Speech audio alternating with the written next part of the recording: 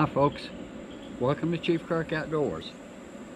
Today I'm going to do something just a little different, and that is I've kind of got it in my mind that what I'd like to do is every time I do a video I'd like to shout out a couple of my YouTube buddies, and I'm going to start today with a couple of guys.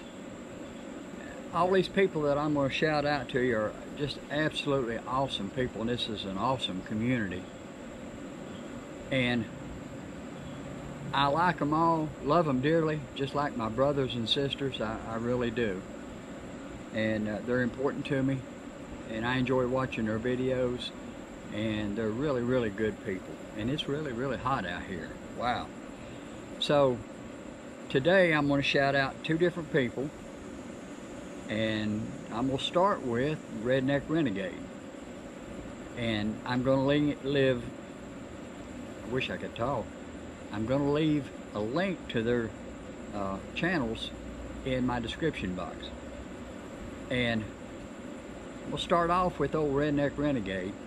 Everybody knows that if you're in this community, you know Redneck Renegade.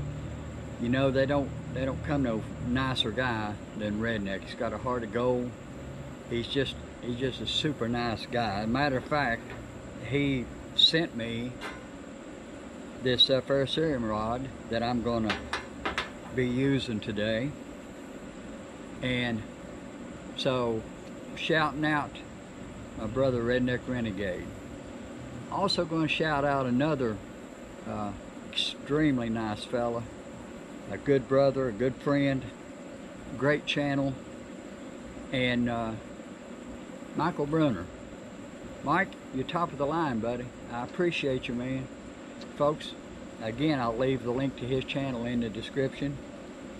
And once again, all my videos, unless I just forget, I'm going to try to shout out a couple of people. I've got an awful lot of nice folks on there. Now today what I'm going to do is I'm going to make a little fire with my ferrocerium rod. And I can do that on this paper, which this paper is of course just shredded up bills and stuff, and it makes absolutely wonderful tinder. Now it's a little hard sometimes to get it started like that, so what I did is I packed the inside of it with some char cloth. So, and I need to make some char cloth. This char cloth is old, and if I used it for flint and steel it'd be hard to get it to light up, but I need to make some more. But it works great for a coal extender to use on this, and that's what I'm going to do right now. So stand by with me right here, folks. And I'm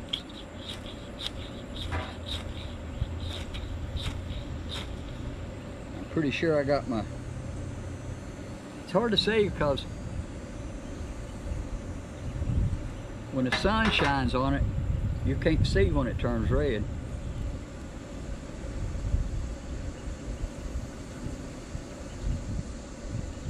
But it is red because I can feel the heat and I'm seeing the smoke also.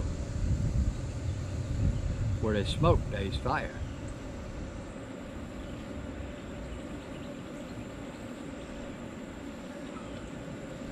I hear flames, but I don't see them.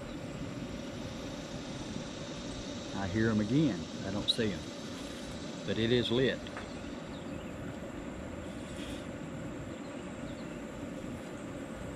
Don't take long that way, folks.